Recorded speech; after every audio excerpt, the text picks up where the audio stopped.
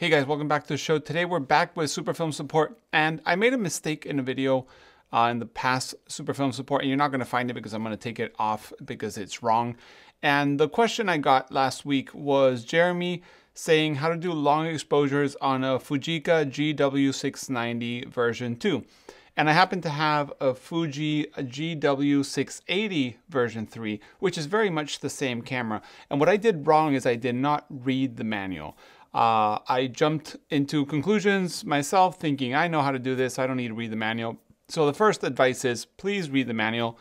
But if you're like me, don't read the manual, maybe this YouTube video now will be correct. So let's get the camera and put it in front of us. And when you want to do a long exposure, you basically want to be able to get the lens into what they would call bulb mode or T mode, which is time, I'm supposing. In this camera, to get the access to that, you have to remove the lens shade and you grab the lens and you basically turn it to T. Once it's in T and you have your film loaded, you would choose your aperture. So let's say f8, just for the sake of demonstration. And you would, I have to open the back because I have no film. If you need to load film to be able to do this and not open the back. And now you would be able to shoot. And that would leave the lens open. What I said last week, which is wrong, is when you've done that shot, and I'm closing the back because I have no film, I would advance. But what happens there is the film starts transporting before the lens closes. So what they recommend from the manufacturer is that you, without moving the advance wheel, that is a no-no, you move it to 1 second. So the moment I move it, it closes the lens, we're ready, and now you can advance to the next frame. So let me repeat that. Let's put a cable release because that's what I would recommend everybody use. So let's put the cable release. Opening the back because there's no film in it.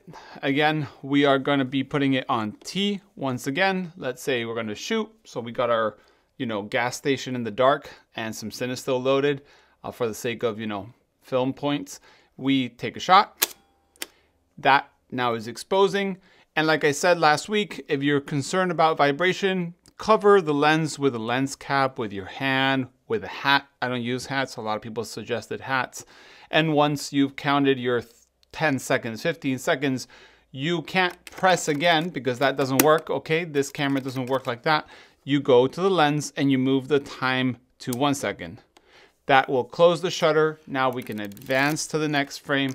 And this one is double advance, so you double advance and you would be ready for the next shot. So that is how you do long exposures with these cameras. Thank you so much to the person on Discord, the Discord Restore from Backup, which suggested that I was wrong. Thank you very much.